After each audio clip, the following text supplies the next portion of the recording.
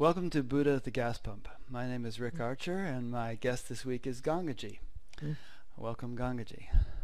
Thank you. I don't know if you had a chance to look at my site, but the subtitle of it is Interviews with Ordinary Spiritually Awakened People. And from what I've been listening of, your interviews and satsangs and all, I've even heard you refer to yourself that way. So sometimes when people become well known in spiritual circles, they begin to attract a lot of sort of adulation, and people kind of forget that they're really ordinary people when you get right down to it. And listening to you and Eli, I was very kind of charmed and refreshed by your sort of down-to-earthness and honesty and courage and some of the things you said, and good humor and all that. I think it puts people very much at ease. That's good. Now, you've just written a book. You've written a number of books, and you've been teaching for a long time. This one's called Hidden Treasure, Uncovering the Truth in Your Life Story. And I thought I'd start by telling you a little quick hidden treasure story that I just came across here in Iowa, over in Des Moines, about 6 months ago. Somebody bought a lottery ticket, and they won. They won $16.5 million, but they never cashed it in. And that person could very well be working in some dead-end job, or having their house foreclosed, or going through all sorts of difficulties. They're a multimillionaire, and they don't even know it. There it is. There it is. Really, that's essentially my message, is that you have already won the lottery. You just don't know where to look. Yeah. And I'm just here to point out where to look. And you've been pointing that out for a long time, over 20 years now. One of the things I heard you say in listening to you recently is that when Papaji first asked you to start teaching, you felt it was a little premature or something, like he just kind of threw you out there, threw you out of the nest and said, "Here, fly." Looking back now, do you still feel it was premature, or was that just the initial sort of butterflies that you had when you had to start teaching? Well, it was such a shock. And I did have a concept of what that meant to teach. And I also knew I hadn't even read Ramana's books, really. I was aware of Ramana. And I didn't know what the teaching was. I knew what my experience was. And so when he said teach, it just brought forth an agenda. And I knew I couldn't meet that agenda with what I had. And as you probably know, he was fine with that. He said, "Good, then you'll just speak from your experience." And he really assured me that the people who are drawn to what I have to say don't need to learn anything, that they're really ready to just stop and recognize that they've learned enough, and that they can now return to the source of their being. And so I trusted that. I knew, I had just had this initial experience with him, and really when he told me to teach, I hadn't had this huge shift that came later. But I trusted that I could just meet with people and share my experience. And so I didn't have to elevate myself, as you were speaking earlier. I could meet them as regular people, and that's what he wanted. He wanted me to be able to speak in plain English and speak in the vernacular of our times, and speak as a person who is of the times. And he was like that too, even though, since he was an Indian patriarch, there was an aura of glamour around him. But he was, he was also a human being with moods and opinions and all the rest. Yeah, I've known some pretty famous teachers, Maharishi and Amachi and so on. And when you sort of get in the inner circle just a little bit, or get a peep into it, Amma likes to watch Indian soap operas, Yeah. And Maharishi had all of his human foibles and whatnot. Yeah. Even Ramana, who's supposed to be a total saint, got cranky and angry with people at certain times. Read the newspaper and listened to that kind had of lots stuff. of clocks. So we're all human beings. Yes. So, I'm sorry, go ahead. You were about to say? No, I was just going to say, you know, what you were saying about people and the sort of adulation that can draw up, that can attract. That's often a phase that we go through, because I know when I met Papaji, Mm-hmm. it was as if he was parenting me in a way that my parents weren't equipped to. And I did look up to him. I mean, I still do. Yeah. And I did revere him. And I recognized that what he was offering was really precious. And so that is present, but it doesn't mean that I saw him as having to be infallible in some kind of idealistic way. I Mm. recognize that he could be a full human being, and yet what he had offered me was so huge that I was at his feet. You know, I don't allow people to be at my feet. We're in a different culture. Yeah. But I think the respect that comes from really receiving a true teaching or a true transmission is valid and important, so that you don't trivialize it. You don't Yeah. just assume it's like, oh, this is like reading Time magazine or something, Right. because it is something that is extraordinary. I'm reminded of the Gita when you said that, where Krishna referred to Arjuna as my devotee and friend. Ah, You beautiful. know, and then and they were very much on a friendship basis. But then at a certain point, Krishna revealed his full form, what he really Mm. was, and Arjuna couldn't handle it for very long. He said, "Take it away. I just want to see you Yeah, as the ordinary guy that I'm used to." that's right. Yeah. That's right. I think that's what happens, is that we get it in flashes, and it is so vast, whether it's the form of the guru or the form of life itself, that it's so huge that it penetrates our construction of reality. But because we are human beings and we have these minds, we reconstruct reality at a safe distance. Mm. But once it's been penetrated, we also know that at a deeper place. So when you first started teaching and you hadn't really had your big thunderclap moment, Mm. were you just saying to people, "Hey, I haven't had a big major shift, but Papaji asked me to teach, and here I am, and here's what I want to tell you"? I mean, is that the way you kind of presented it? Well, I had had major experiences. I Mm-hmm. didn't know that I hadn't had the major shift. Uh-huh. I was totally happy, and maybe that's what really was the ground that allowed the major shift. I wasn't looking for anything else. Uh, he had stopped my mind. Mm-hmm. I had recognized that all of my search was trying to reach this place that was here, Mm-hmm. and I was in a bliss state. Kind of And perpetually, more or less. well, a lot Yeah. anyway, and certain people could feel it. And so really he had said to me earlier, you just share yourself, and if they ask a question, you answer it. And so I didn't come in saying, this is what you do. It started by someone saying, I'm feeling something, and I'm feeling kind of burning. What's happening? And I said, well, let me tell you what happened to me. Mm-hmm. And it rolled from that. But I think that this is really important, the fact that I wasn't looking for anything. I felt fulfilled. I felt I'd met my teacher, and I felt he had pointed me to this ocean of fulfillment, and I was just overflowing.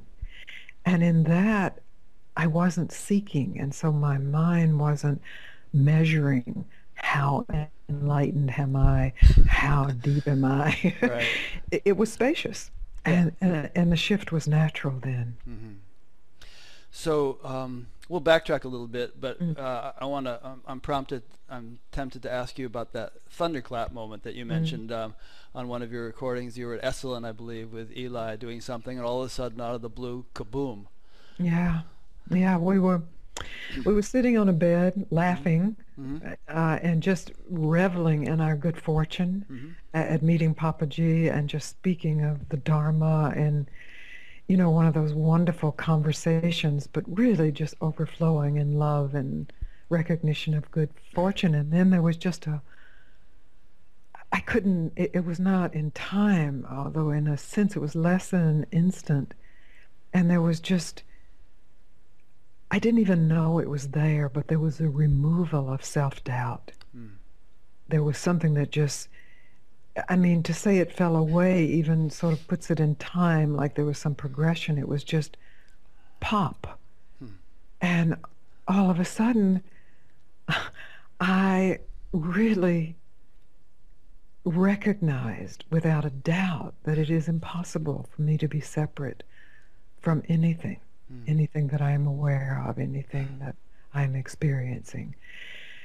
And it just was an incredible moment, and the reverberations of that moment are still present. Yeah.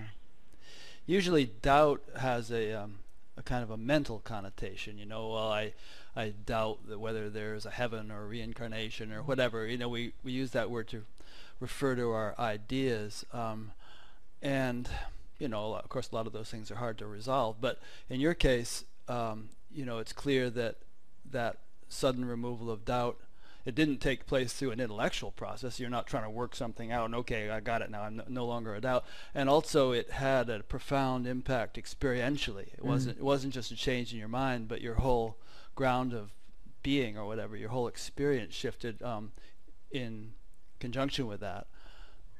Would you care to elaborate on that observation? Yes, I would say it was global for me. Global, what do you mean by that? I mean that it was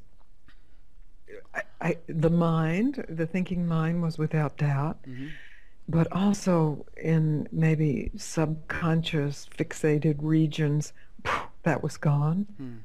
A habit of seeing myself as less than or inadequate or deficient. The only way I knew it was removed was because I was right side up. It's as if you spend your life walking with your head in the sand. And you don't realize that because that's the way you've always lived your life. And then all of a sudden I was right side up. And everything was in place.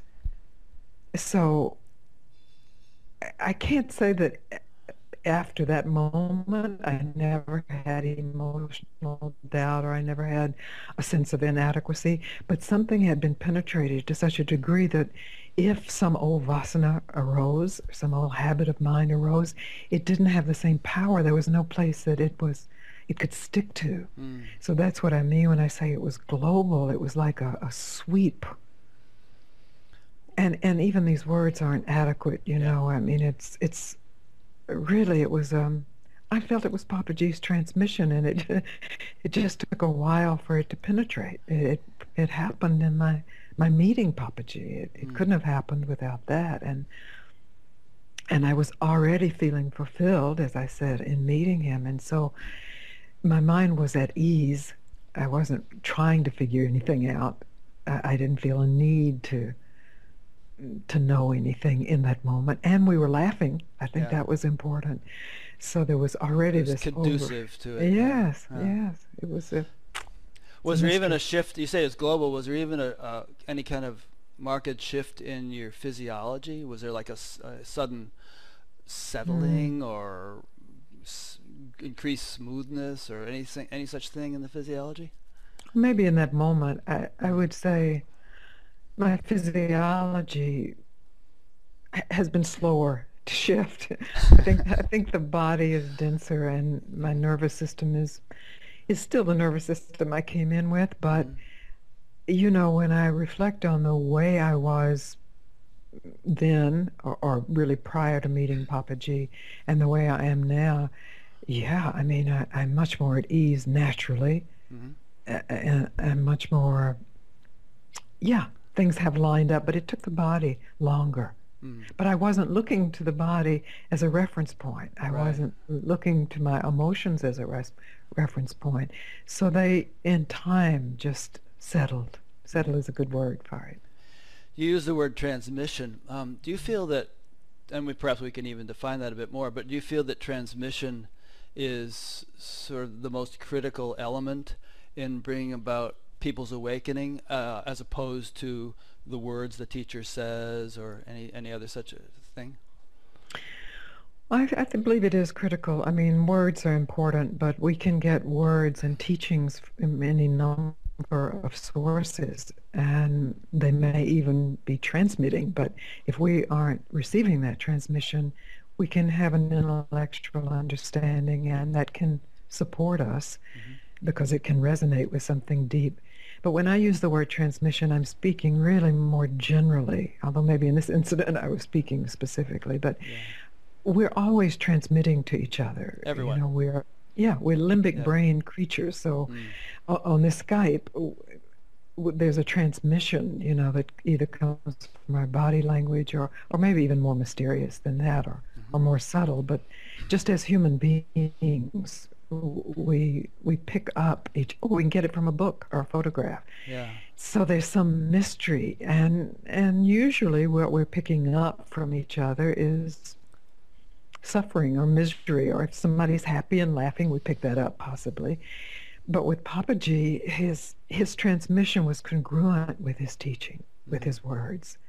And so there was an alignment with that made his words as powerful as the transmission. And yet he could be totally silent and there was a transmission. But for me, the words were very important because I was a mental creature, and I am an English teacher at one point. Yeah, and I like the workings of the mind, and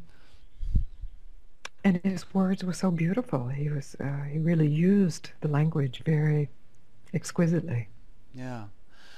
Well, I've had the opportunity to be in the presence of a couple of great teachers, as I mentioned, and in my experience, the darshan, you know, the feeling in their proximity, you can cut it with a knife. I mean, there's just this sort of thick spirituality, or whatever you want to call it, that just profoundly shifts you if you're in that, you know, atmosphere. I mean, that must have been your experience around Papaji. Well, he definitely had a lot of Shakti. He had a lot of energy. Yeah, you know, and I've also been in the presence of other teachers who had a lot of Shakti, or people who weren't even teachers, just people who have charisma or Shakti. And but I think when you're with someone who is, as you're referring to, a spiritual teacher, a master, someone who has the Shakti, maybe naturally, or the charisma, we could call it, and they have the realization to go with that, then it's like arrows, you know, hitting home. Yeah. And you're also attuning yourself to them. I mean, you know, you could be thick as a brick and that might not have any influence, but you're receptive, you're open, you're focusing on what they're doing, or, you know, who they are or whatever. And so it's like there's this resonance that allows their transmission to facilitate your awakening. You know, I paid very close attention to Papaji. Yeah. But he often spoke of different kinds of people, and he said that there are camphor people. There are people who receive the transmission or hear one word, and they just ignite. And then there are people that are like paper, you know, it takes putting the flame to them, and then they ignite. And there are people like wood, where you have to fan it a little bit, and maybe then like wet wood, where you have to fan it a lot. And he said there are some rock people, there's stone people. But still, the heat the Shakti, the energy, the transmission will finally penetrate. I think that's good for people to hear, because I think some people get discouraged sometimes, you know. They feel like, oh, I'm one of the stone people, you know, it's never going to happen to me. And I've seen people actually who meditated for decades, were on a spiritual path, and end up just giving up and going back to drugs or you know, just or cynicism, or alcoholism. You know, a friend of mine died about a year ago, you know, from drugs and alcohol, whom I had been on long meditation courses with back in the 70s. And that, you know, I don't know, it's good to keep the inspiration alive and to realize that it may be a lot closer than you think. Oh, it is so much closer than you think. Yeah. And this is the thing, and that's part of how Sangha can be supportive. And also we can recognize how we are educated to measure and to judge, and mostly the way we've been brought up, if not by our families, by our system, is the judgment is harsh. And we set some kind of idealistic standard, which really is not real. It too is just an idea. But I've seen people so attached to an idealistic standard that they're simply overlooking their own overflowingness. It's already happened, even as a rock person, that they're already molten, and other people can see it, but they're still attuned to where they're not that, rather than they are. Beautiful. No, I really think that's important. In fact, that was one of my motivations for starting this show. I started it initially with the intention of just interviewing people here in Fairfield, because I was encountering a lot of people that I thought were having genuine spiritual awakenings, but then I was encountering others that say, oh, it's not happening to anyone, and anyone who says it is on some kind of ego trip, and you have to be able to levitate if you're enlightened, and so on. So I thought, all right, let's have a show and let's get some of our friends and neighbors out there and have them tell their stories, and that's how this whole thing started. And I've had any number of people say to me, wow, I never realized that people were actually waking up, and I'm so it's been so inspiring for them. Oh, I'm so glad. I'm so glad. That's real Sangha then. Yeah. I love the Buddhists with the Buddha, the Dharma, and the Sangha, and they're all equal. So there's the awakened mind, there's the truth that's revealed, and there's the Sangha, and it's like Satchitananda or something. They all go together. Maybe you could define Sangha in case somebody's not familiar with that word. Well, community. Right. Community, like-minded people, and those who are supporting you on the path of your awakening, path of your realization. Yeah. This meeting. Yeah. Now, you said a while back that Papaji stopped your mind, and I've heard you say a number of times in almost every talk that at a certain point he said to you, just stop. And as I listened to you over the last week or so, my understanding of what he meant by that kind of evolved as I heard you explain it in different ways. So maybe you could explain it for the sake of those listening, what he said and what you understood it to mean, and the effect it had on you and so on. Well, my understanding continues to evolve with that.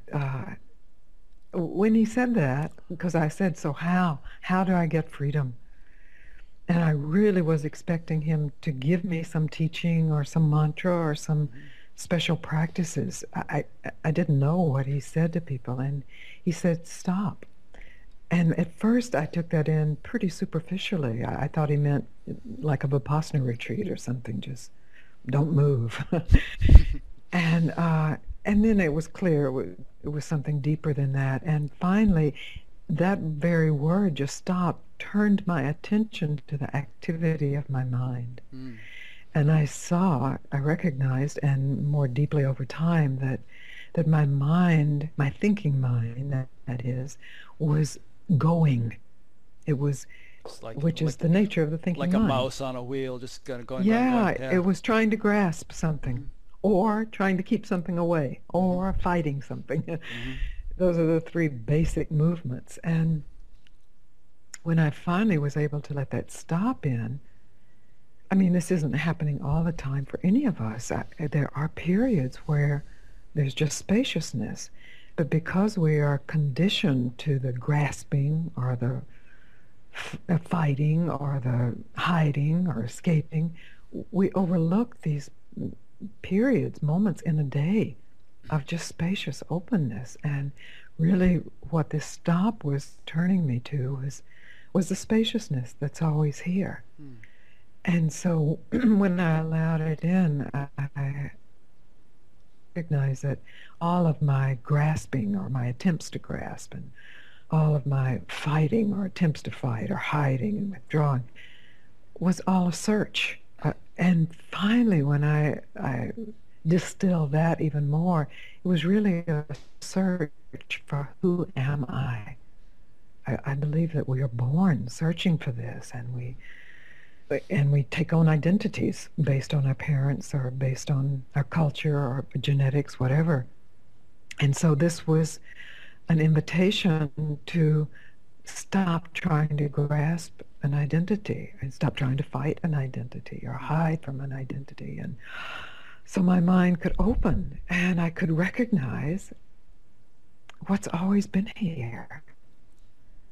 That all of this activity of searching, I mean, it really is funny. All of this searching was trying to get what's already here. And maybe we have to do this search to make the circle. I mean, we do. That's part of our individuation, and then our recognition of the limitation of individuation. But in an instant, when I say my mind stopped, the activity of searching stopped. And so when I say my mind stopped, I'm really speaking of my thinking mind. My thoughts stopped. but consciousness was fully here. And it was, and that was the beginning, because from that I could recognize that a thought could appear and consciousness is still fully here. Consciousness is never absent, So whether there are did your thoughts. no, I'm sorry, go ahead. No, I was finished. Oh, okay. Did your thoughts stop right then and there when Papaji said that, or are you saying over a period of what, days or weeks or something, it sort of, the momentum settled down? Well, actually, Eli had come to see me when I was in California after he had initially been with Papaji. Mm-hmm. And when I met with him, he had this transmission of the silent mind.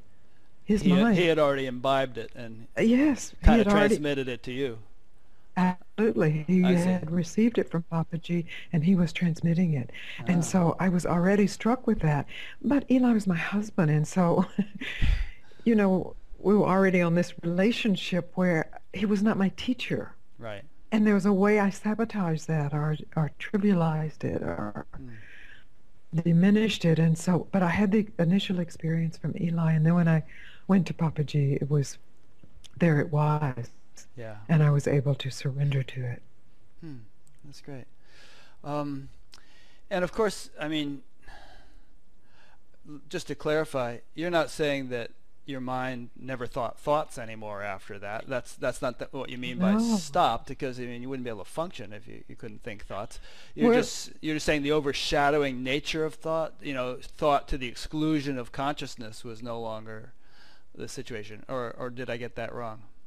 I'd say it's, yes, partially right. That's true. But there was a moment where there was no thought, and yeah, a moment. And there was a recognition that actually often functioning doesn't need thought. Right. And often we don't think in simple functioning.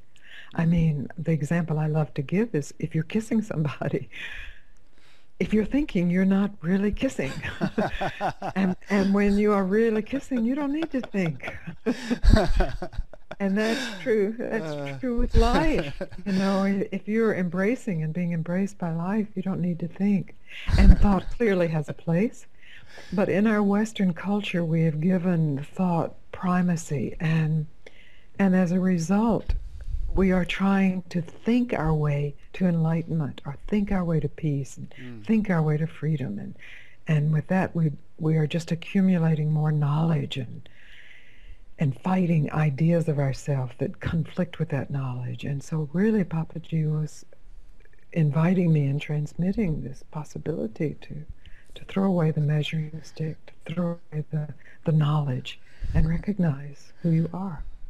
The reason I laughed so much when you gave that kissing example is that a Far Side cartoon popped into my mind of these two insects were out on a date, and it's time to say goodnight, and he's standing there at her doorstep, and he says, well, I guess I should kiss her goodnight, but where are her lips? I wonder if those doohickeys are her lips. Thinking about it. Yeah. just close your eyes and allow the kiss. So another thing I heard you say about this stop instruction was that, and maybe this wasn't the whole of it, but I heard you refer to it as being a relinquishment of sort of the tendency to put everything in conceptual cubbyholes.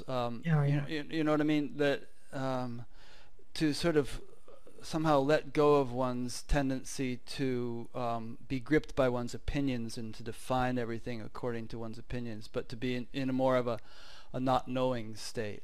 Yes. Yeah.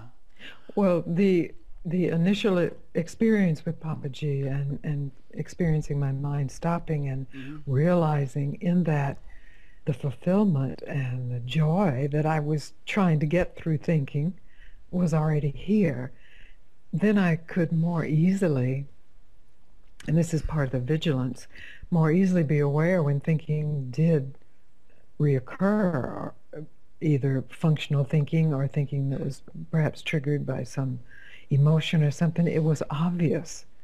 It had weight, it had noise, and so I could take responsibility for my thoughts.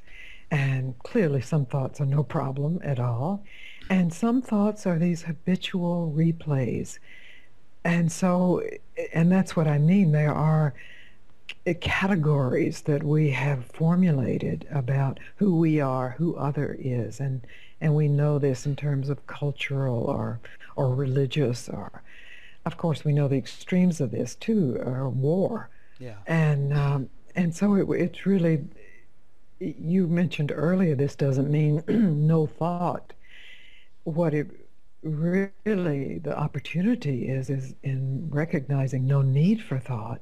Then there is the capacity, greater capacity, to take responsibility for what is thought, and to recognize that it is not the whole of it, and it's a point of view, it's a version of reality, and there may be some legitimacy to it, but it's not reality. So when you say no need for thought, am I correct in understanding you to mean that no need for thought where thought is, where it's really not thought's role to be involved?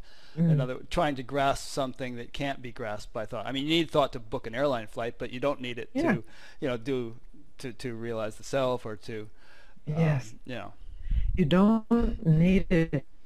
In fact, it's in the way about who you are. Right. And most of us have learned to think who we are. We have images, we have the cubby holes, we have characterizations, and we have multiple versions. Some versions we like, some we don't like, but they're all composed of thought, and they're insubstantial and unreal. Yeah. Well, this kind of segues nicely into the theme of your book, your most recent book, which is Uncovering the Truth in Your Life Story. And I thought that was kind of bold of you. I mean, it's not, because you are who you are and you teach the way you teach, but there are a lot of teachers these days to whom the word story is kind of a dirty word, Oh, that's just your story.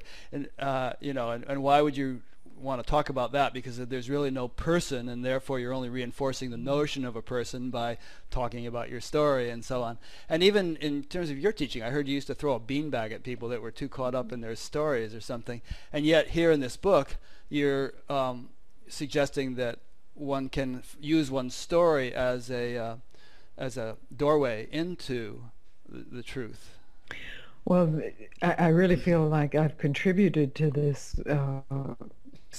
spiritual view that the story is the obstacle, and so this is a correction. You're making amends to now. So, yeah, because, and I do still throw beanbags if someone is over involved in a story, but anytime we make something as some obstacle, whether it's our story or our vasana or our physiology, our biochemistry, our nervous system, there's this separation, and we have to somehow overcome this obstacle.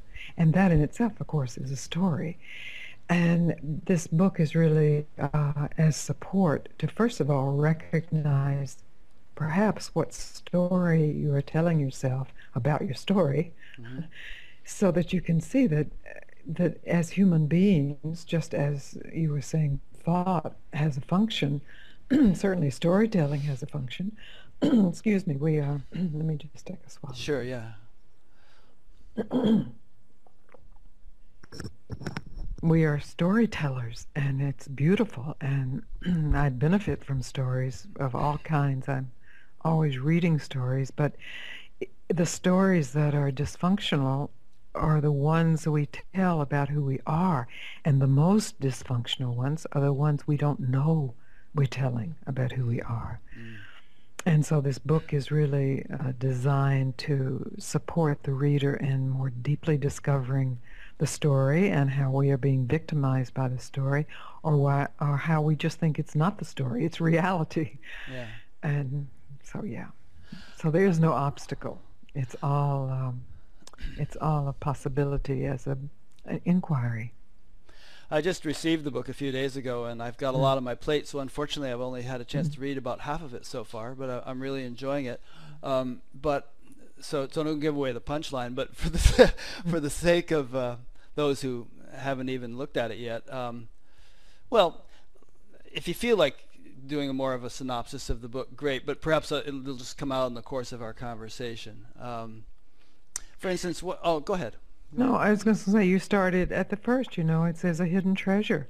This was a teaching story that my teacher often related, that under the floorboards of this woman's house was a huge treasure, and she had no idea about that. She was in great suffering because she thought she was in poverty. She thought she had nothing left, and and yet all the time she did.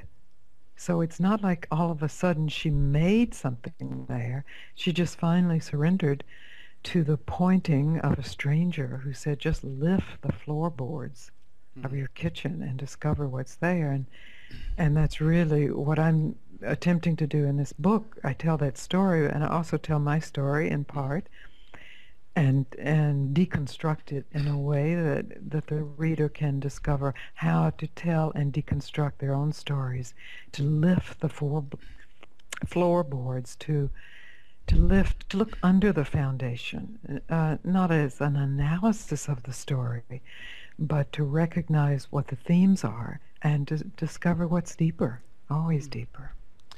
One thing that the image that came to mind as I was reading your book and starting to think about this whole idea of stories as a pointer to the truth is that the Russian dolls, where you have they're like egg-shaped and you have a doll within a doll within a doll within a doll. Right.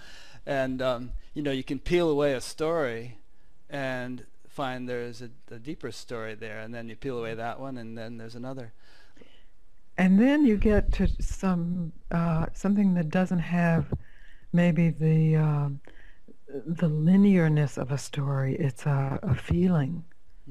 We could call that an emotion or a sensation. It doesn't matter. It's an energy. Usually our story is, or whether it's the inner sanctum story or the superficial story, is an attempt to make sense of that or to control that or to escape that. And so then the invitation of inquiry is to actually open to that, because that's actually the life force. That's consciousness discovering itself as being. And in that direct discovery, there's an abundance of joy. So practically speaking, though, a person hears us talking and hears you saying this, or even if they read your book, I mean, what actual concrete steps, if any, can a person make to do this, to relinquish the grip of their story, or to however you'd like to phrase it, so that it doesn't just become a sort of an intellectual idea, well, that was interesting, stories, and then they just go on with their busy life and nothing comes of it.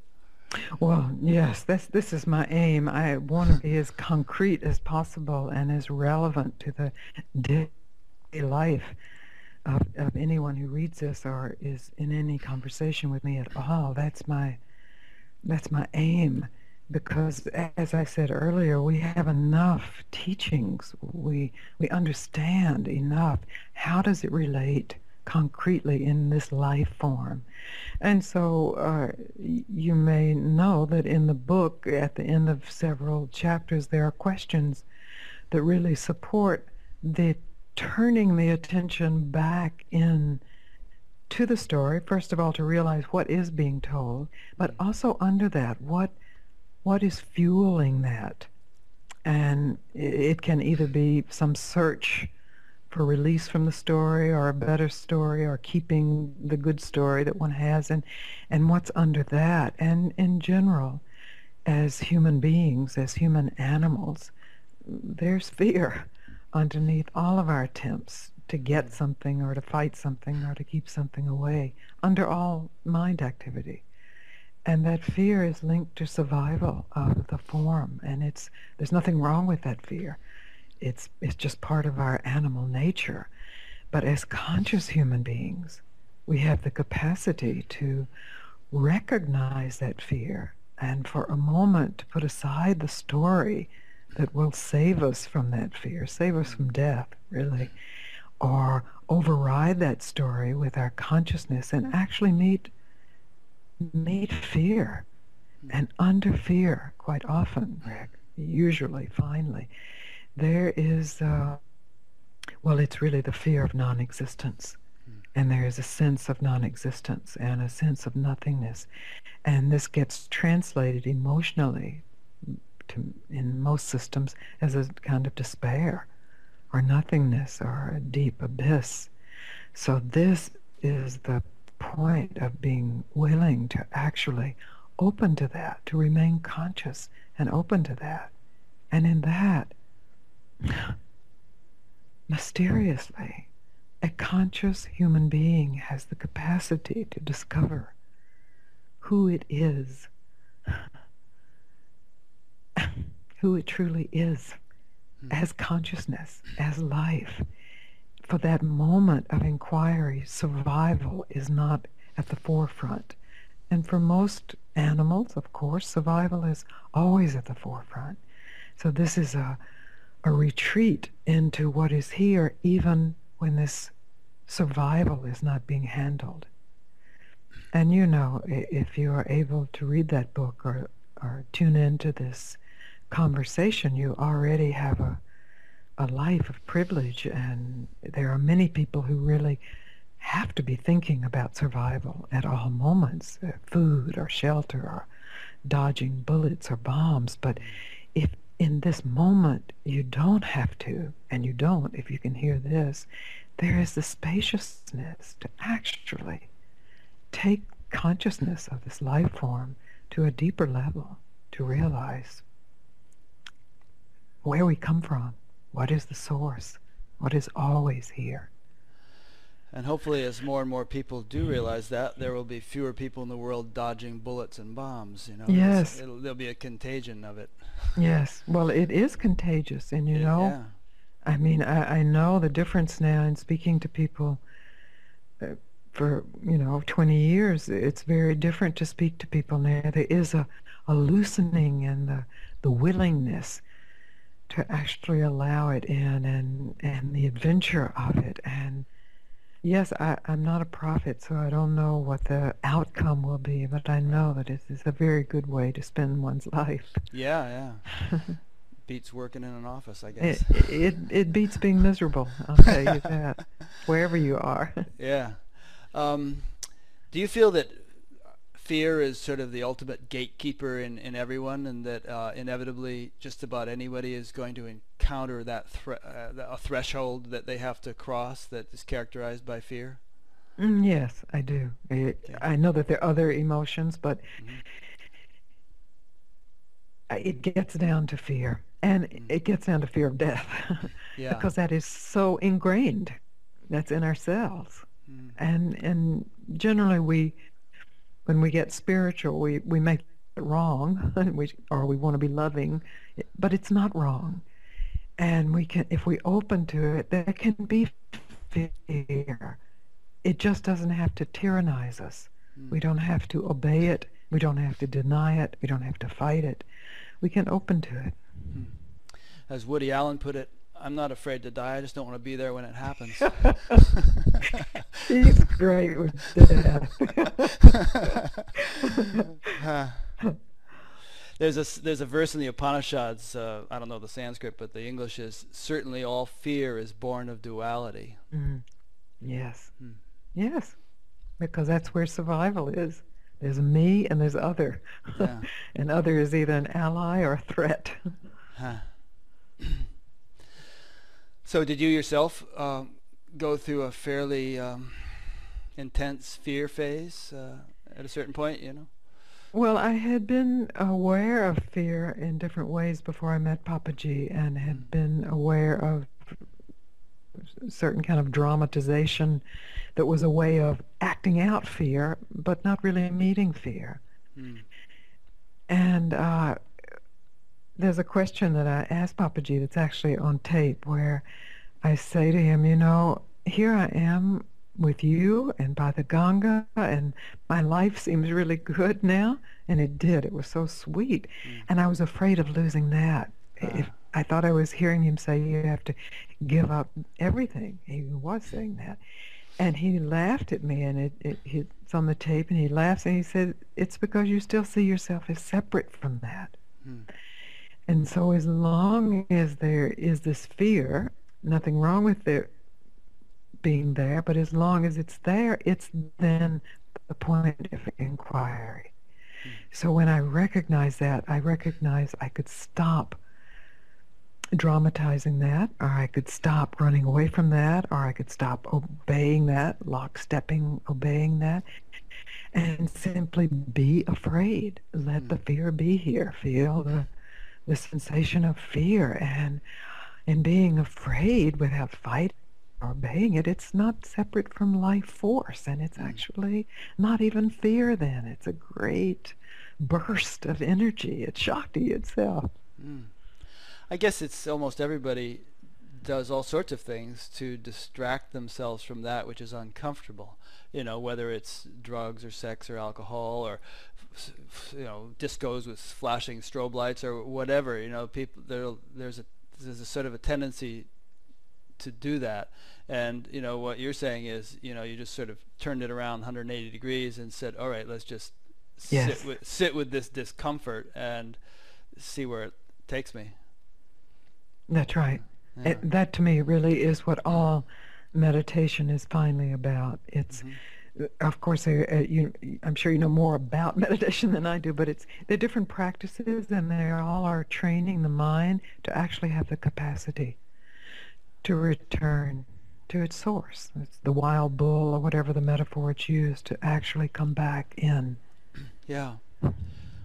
Yeah, I mean, as you say, there are different types of meditation, but in my experience, it's almost like this sort of CAT scan of, okay, where is there something? Where is there some discomfort? Where is there something that needs some attending to? And, yes, and usually by the end of a sitting, it's dissipated. Yeah, because yes, it's so beautiful. It's an opportunity. Then it's not like, oh, this shouldn't be arising, or oh, this means I am not something. This is.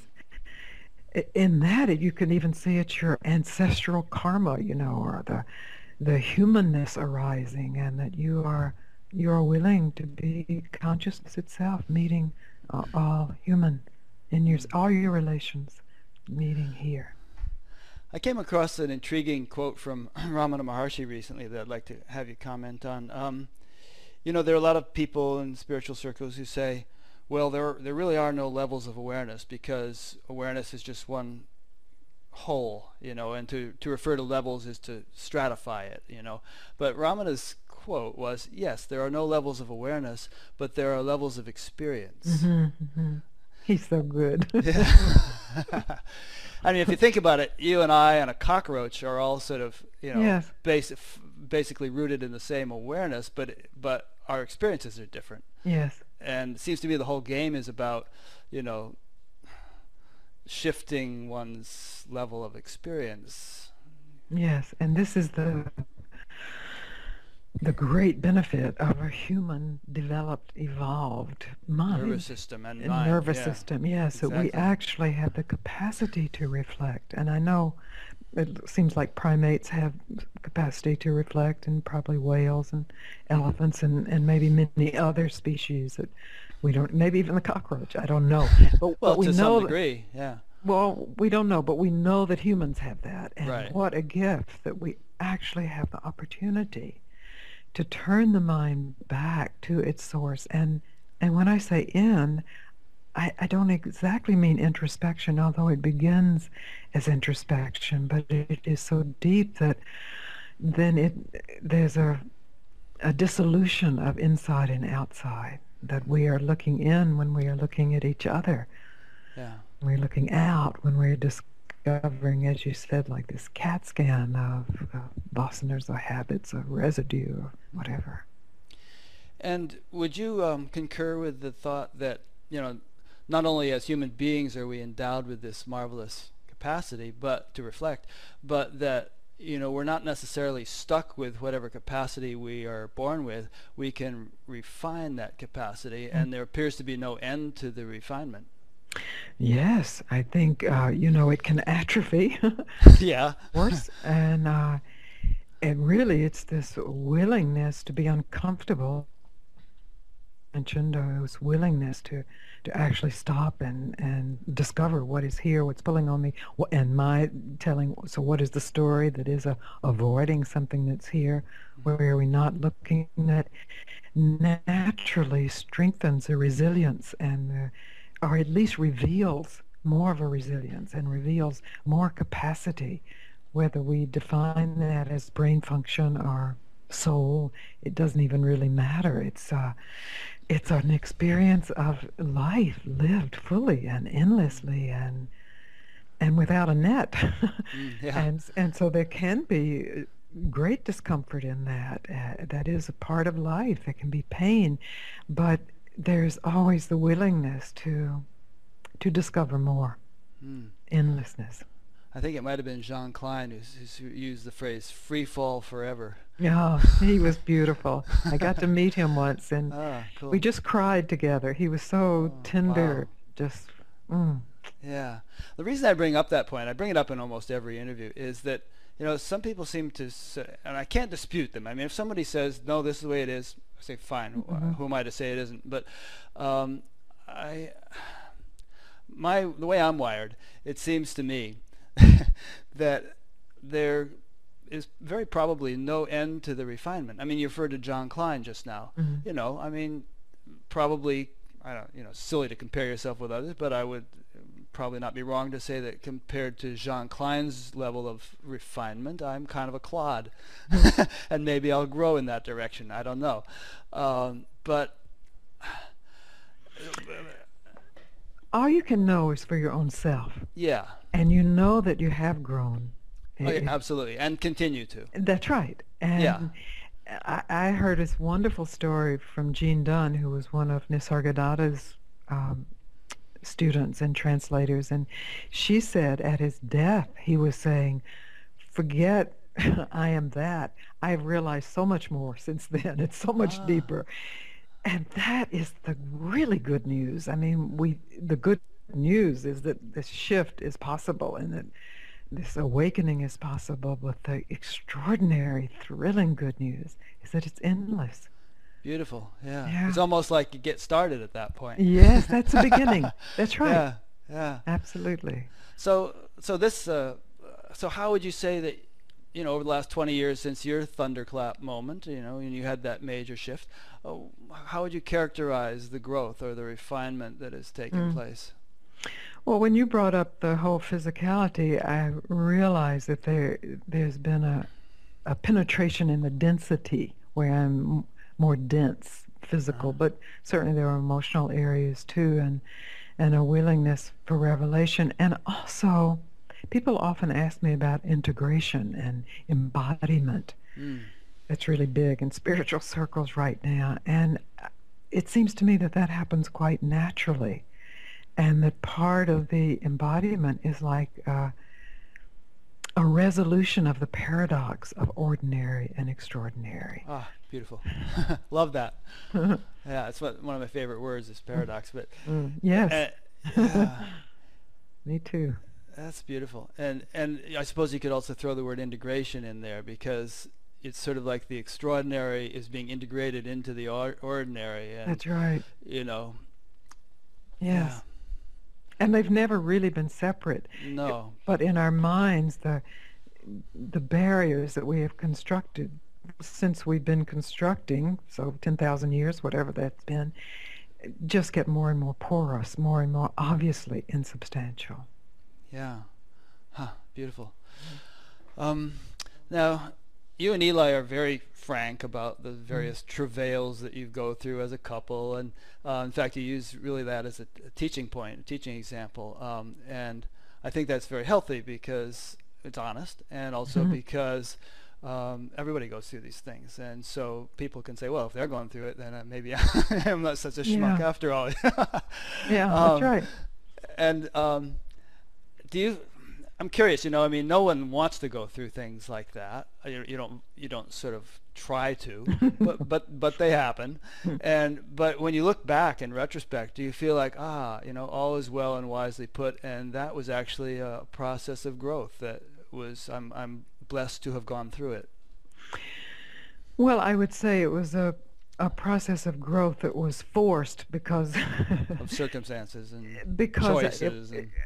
Because there was some blindness there. There was something that was not being seen, and since the commitment here is to see everything, to experience more fully, that is an invitation for whatever is not seen to make itself seen. And so I wouldn't say that events had to happen the way they happened, but they did happen that way. And that's true for all of us, whether it's internal events or external events. Then the question is, what is our relationship to them? Mm. And that's where we can use it all. It's all here. So Yeah. And if we can see the universe as divinely orchestrated, then we can sort of see events as they confront us as, blessings or lessons, yes. potential lessons for us. Well, certainly we can see our reactions to events as revealing where we are still fighting something, or where we are avoiding something, or where we're trying to grasp something. And in that we have the invitation to open always more deeply. So in terms of your own reactions, I mean, when you think of sort of the worst of things you've been through since your awakening, in those darkest moments, if we want to use that adjective, did you feel overshadowed or lost? Did you feel that you lost your awakening, or was there always sort of some foundation despite the chaos that was, you were going through? There was never a lack of love, and there was never an absence of stillness, even though emotions got very strong. Voices got very loud. I experienced a lot of anger and a lot of deep sadness, but always I was not separate from myself. And that's why I can say from that moment of that revelation that we started the conversation with at Esalen, and then over the 20 years of somehow the mysterious, effortless integration of that this was a very important aspect of that, because it actually stirred up really deep resentments from the past, and not just in my relationship, but relationships, beginning with my parents or the world or God or whatever. And in that they could have their play because they weren't separate from this silent, aware love. So I am this human being, and I am this consciousness, and they are not separate. And that was revealed more deeply. So no matter how angry you were, or no matter how hurt you felt, the love was counterbalanced that. The love was there without, it wasn't shaken by those. I wasn't necessarily feeling love the way we think of a feeling of love. I was feeling anger right. or feeling sadness, but I wasn't searching for love, because I didn't need anything to be different, because the fulfillment didn't need a feeling of fulfillment for its reference point. That's interesting. Do you also feel that that's an advantage for a relationship in general? I mean, if your fulfillment is primarily derived from something that does not depend upon what the other person is doing, then the relationship doesn't have to be sort of in gimme mode. It can sort of be independent of the waves of, sometimes it's better, sometimes it's worse. Absolutely. Well, it can at least be clear, because relationship means that you're usually relating to somebody, whether you're living with them or not. And so that means that there are certain agreements that have to be reached. I mean, it's not like you are just in the cave relating with yourself. And yet, if you are trying to idealize what that person should give you, as you were just mentioning, there's no way there can be clarity there. When you have realized you are already that, you can still have some issues of relationship, but they're not the issues of your identity, of your fulfillment. I was on a monastic program in the TM movement for many years, and you could become very idiosyncratic there, because you didn't have to sort of be face to face with one person. If somebody got on your nerves, you could just sort of gravitate off in some other direction. But boy, when I got married, which was quite an abrupt transition from being there to being married, it was quite challenging, the adjustments that had to be undergone. And it's humbling. Yeah, very much so. And we have to be humbled. The mind has to. And it Yeah. is. Life takes care of that. Huh. Thank God. Yes. Yeah. Well, I know that you talk a lot in the course of your life, and it does take a toll on the voice. So I don't want to keep It you is. really. Yeah. It's Yeah. winding down. I can feel that. Yeah, and so I don't want to overdo it. You know. So maybe we should wrap it up. This has been really delightful. Is there anything you'd like to say in conclusion? Anything that you generally do like to say that we haven't thought to bring up, or anything like that? You know, I often speak how Papaji told me stop and how important that is. And really what I feel I'm here to say to people is that you can trust yourself. And when I say yourself, I'm not speaking of your thoughts, which aren't trustworthy, or your emotions, which aren't trustworthy. And they also aren't the problem. That yourself, the truth of who you are, this from the initial arising of this either recognition or desire for a bigger life or free life and enlightened life, however it's defined, this is trustworthy. This is your own self calling you home. So when you say you can trust yourself, you mean that you can trust that impulse. If you feel a pull toward this, honor it. This is, yes, honor this, listen to this. Yeah. Put your full attention on this, and it delivers everything that's necessary. Seek and ye shall find. Mm. Very good. Mm. Well, thank you, Gangaji. Thank you, Rick. This has been really fun. Yeah, for me too, very much. So let me just make a couple of concluding points. I've been speaking with Gangaji, who is a much beloved and well-known teacher. And I will be, if you haven't heard of her, you must have been living under a rock, but I will put a link to her website on mine when I post this interview, and you can go there and find out about courses she teaches, and retreats and seminars and books and whatnot. Also, you'll find at my site, which is batgap.com, all the other interviews I've done and will yet do. And if you sign up for the email newsletter thing, you'll get an email about once a week when I post a new interview notifying you that I've done so. There's also a podcast if you like to listen to this while you're commuting. And there's a little discussion group that pops up around every single interview where people can go in and start chatting about what was discussed. So you're welcome to participate in that if you like. So thank you, everyone, for listening or watching. Thank you, Gangaji. And we'll see you next week.